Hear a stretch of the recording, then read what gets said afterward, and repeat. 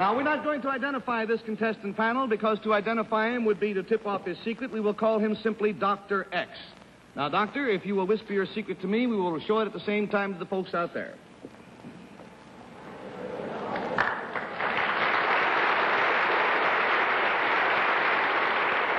Now, wait a minute. There is even more.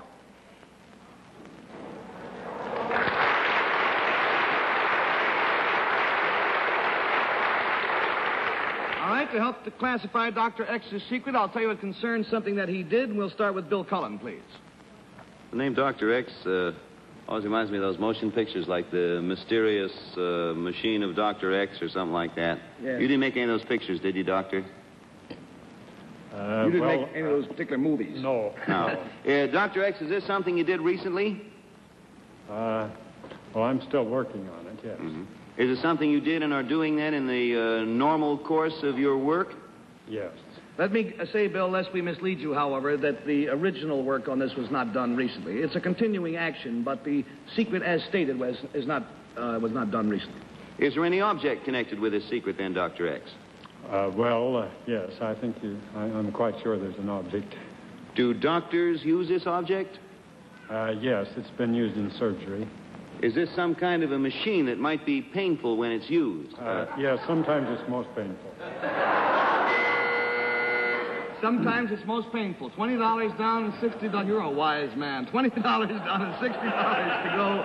And we go to Jane Meadows, please. Then, if I gather right, Dr. X, you have been engaged in some kind of experimental work, which is still continuing. Is that right? That's right, yes. Do you work in any kind of a laboratory or a place like that? Yes. Would this remotely or in any way be connected with psychiatric cases? Well,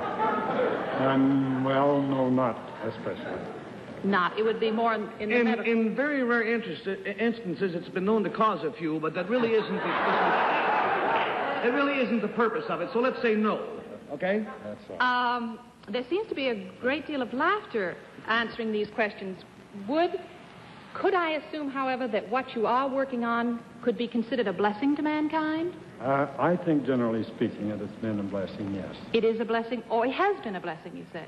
Has been and is.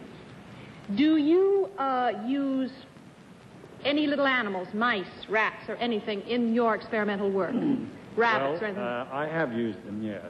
But I think it would be misleading to say so. You think what, sir? Misleading to... Yes, I think it would be misleading in the sense in which the question was asked. $40 down and $40 to go, and we go to Henry Morgan. So let's forget the rats and the mice. Doctor, would it help me, or anybody else, to know what kind of doctor you are?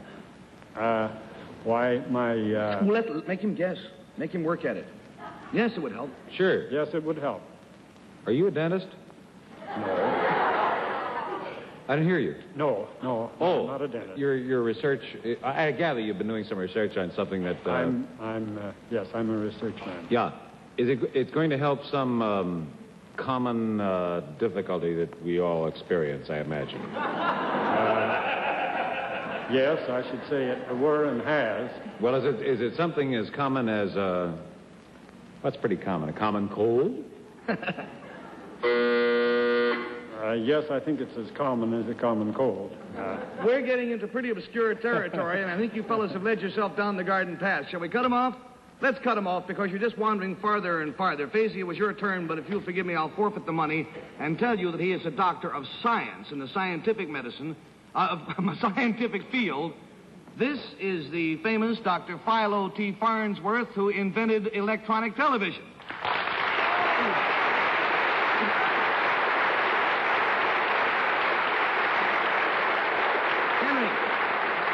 Doctor, truthfully, are you sorry? No, I'm not. Well, it's up to you. I asked him the same question. He said sometimes. He said sometimes. Now, he is, of course, the technical director of Farnsworth Electronics Company in Fort Wayne, Indiana. And sir, how old were you when you invented television, or the first television machine as we know it today, first television system? I was 14. 14 years old. As I understand it, sir, let me say first of all that when I heard I was going to meet Dr. Farnsworth tonight, I expected an old man with a long gray beard. I just couldn't believe it. Now, I'd like to ask you, there had been television sets of sorts before you came along, had there not been? Yes, there had been attempts to devise a television system using mechanical discs and rotating mirrors and vibrating mirrors. But all mechanics, all mirrors? All mechanical.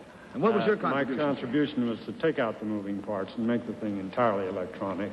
And that was the concept that I had when I was just a freshman in high school. He was the one who put electronics into television, which makes it possible for us to have whatever it is that we have now. And then, of course, as the machines developed, there were other people who made contributions, too. Oh, yes. There are literally thousands of inventions important to television. And how many patents do you hold, sir, in the television field? I hold electronics field? Something in excess of 165 American patents. 165 American patents. Let's go from the past, sir, the not-too-recent past, to the future. What are you working on now? Well, in television, we're attempting first to make better utilization of the bandwidth, because we think we can eventually get in excess of 2,000 lines instead of 525. And do it on even narrower channel, if possibly, than we're doing the present television. Which will make for a better picture, Make for a much sharper picture.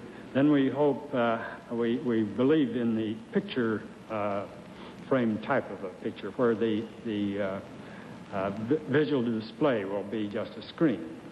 Then we hope for a memory so that the picture will be just as though it's pasted on there. And many improvements will result in the camera when you use such devices, because there's part of the scene that you can remember, and you practically have a memory file of it, and will simplify production of it. He's also working in nuclear fusion, which and some of the things he says that are going to happen, we're going to heat our homes, we're going to cool our homes, we will cook, we will run our automobiles, all transportation by nuclear fusion, and the future is unlimited. Is that true? Well, electronics really has had several offspring as a science and an art. One of them is nucleonics, and in the field that I'm essentially interested in now, or doing most of my work, is the taming of the H-bomb, the hydrogen fusion problem. Dr. Farnsworth, we could sit here for many, many hours and talk. Most fascinating man I've met in many a long year.